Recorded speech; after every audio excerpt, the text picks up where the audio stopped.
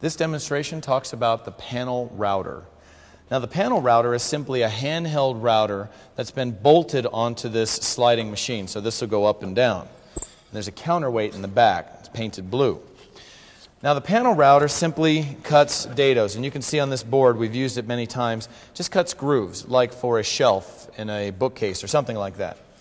Now whenever we cut, say we need multiple cuts, we always want to start on the left side, cut, and then work to the right. So if I have multiple cuts, I'll cut one, move it to the right, cut one, move it to the right, cut another, and so forth. The reason we do that is because if you're using a pattern, my patterns are located on the wall just behind the panel router. If you're using a pattern, that tends to have to go down to the right because it has to lock onto a pin, which I'll show you in just a second.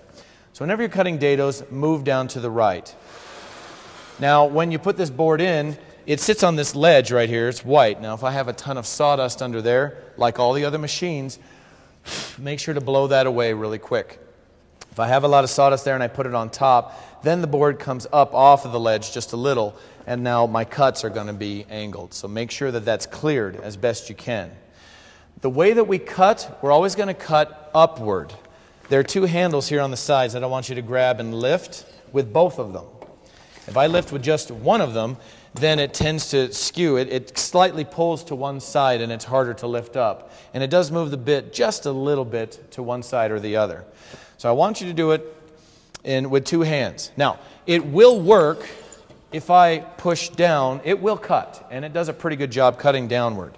The problem is, the way that the blade is spinning, if I cut the wrong way and I go down, it takes all that sawdust that I'm cutting out and throws it up into the air, and I pretty much get covered completely from head to toe. Now, if I start from the bottom and go upward the way I'm supposed to, then it all goes downward into the chute that catches it and sucks it away with the rest of the sawdust. So you always want to cut pulling upward. It's kind of funny when someone goes downward, I know, but you want to go upward because pieces go flying, and that's why we wear safety glasses, because it is going right in front of your face. We need to have, you can see two clamps. There's one clamp here and one there. They both have red handles. If possible, clamp it with both, but at least have one clamp.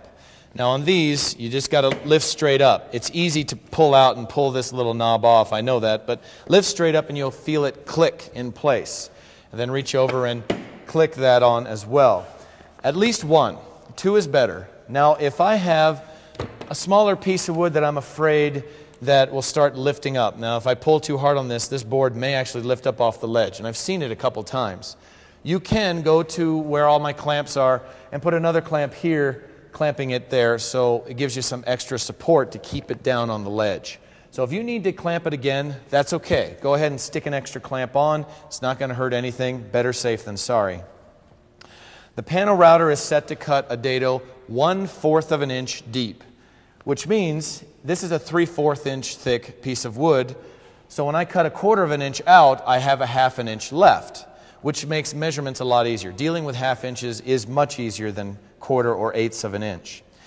On the panel router, number 6, if we're freehand cutting, what I mean by that is I'm not using a pattern. I've got a mark here somewhere and I'm putting it in and then locking it and cutting. There's no pattern, I'm just kind of guessing. Make sure that when you mark it, you typically have two sides that you're marking. Put them together side by side and then mark it with two lines, one there and one there. If I just mark it with one line, say here, where is my cut? Is the groove going to go above it? Is it going to go below it? Is that dead center? I don't know. I need to know, because when I set this up, there's my two lines there and there.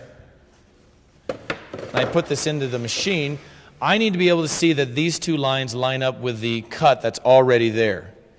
So when I'm finished, this lines up and I know that my piece is going to be cut in the right place. Same with the other piece. Make sure that they're marked evenly so that my shelf when I'm done isn't tilted at all.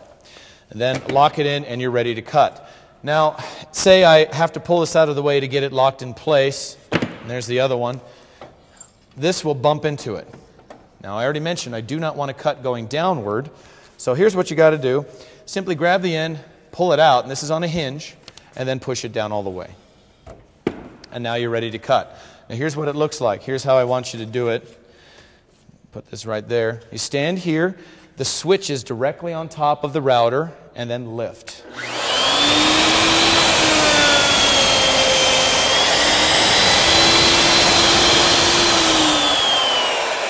So if I lift that out of the way, leaves me a nice clean dado, a nice clean groove top to bottom.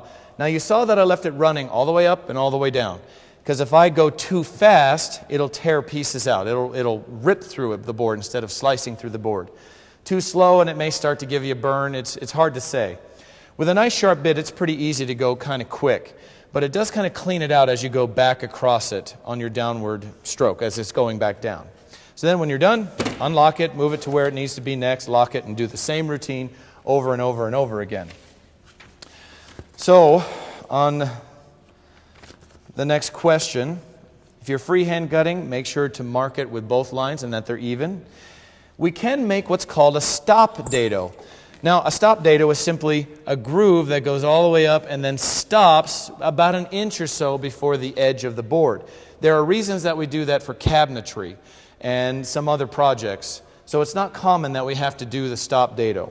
But if you need to, mark where you need to stop, and I can see the tip of the bit right there. That's where I need to stop, according to my line. Then all you've got to do is loosen this little bracket up here and bring it down. Tighten it back up. And now, every time I cut, I will stop at that specific spot every single time. That way, I know that it's repeatable. I can do it over and over and over again and they'll look the same. That's called a stop dado. This is called a stop. It's a simple little stop, piece of metal with a bolt on it. So I'll slide that back up. We don't use it often, but it is here if you do need to make a stop dado. If the blade does start smoking, it's the same reason as all the other machines. Either the blade is dull or you're cutting a bit too slowly. Just let me know. I have a couple of extra blades that I can quick change it out. The material that cuts best on this machine, particle board, masonite, like this stuff, and plywood. So particle board and plywood are my two big ones. That's what we want to cut. Yes, this will cut solid wood, but it gives you a little more tear out than some of the other machines. So if you need to cut a solid piece, let me know and I'll make sure that it's set up to do a good cut. When you're done cutting, put the router all the way down to the base so that the next person isn't tempted to cut downward. Make sure that it's down so that they're ready to cut upward for their next project. The panel router saves us a lot of time, especially if you've got large pieces of wood that you need to cut dados in. That way we're not trying to freehand it with a handheld router or a table saw, which can be clumsy sometimes. So panel router saves you a lot of time and gives you a nice, clean, straight dado every cut.